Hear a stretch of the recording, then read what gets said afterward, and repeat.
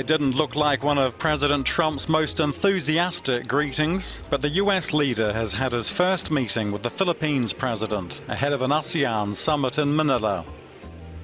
Both men are controversial and maverick heads of state, with Rodrigo Duterte often described as the Donald Trump of Asia. The US leader is under pressure to raise the issue of human rights with Duterte, but a presidential tweet on North Korea once again stole the headlines. "Why would Kim Jong-un insult me by calling me old when I would never call him short and fat?" he tweeted.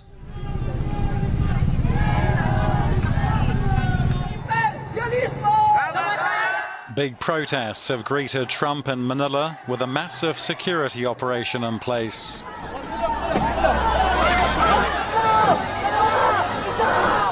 Protesters are being kept well away from the venue of the ASEAN summit.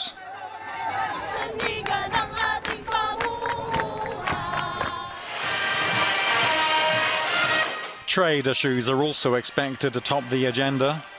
ASEAN has a policy of not interfering in internal affairs of member states, but meetings on the sidelines of the summit are expected to raise the thornier issues in the region.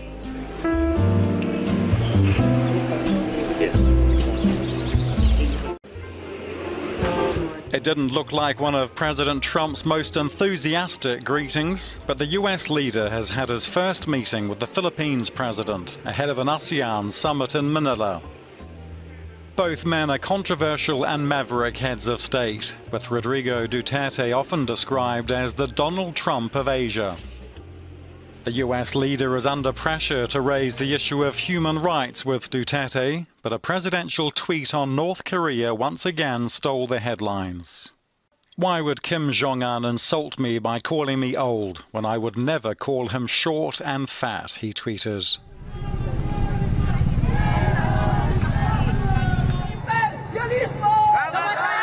Big protests have greeted Trump in Manila with a massive security operation in place.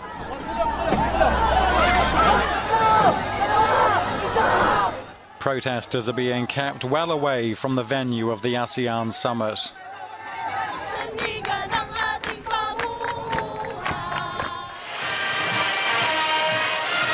Trade issues are also expected to top the agenda. ASEAN has a policy of not interfering in internal affairs of member states, but meetings on the sidelines of the summit are expected to raise the thornier issues in the region.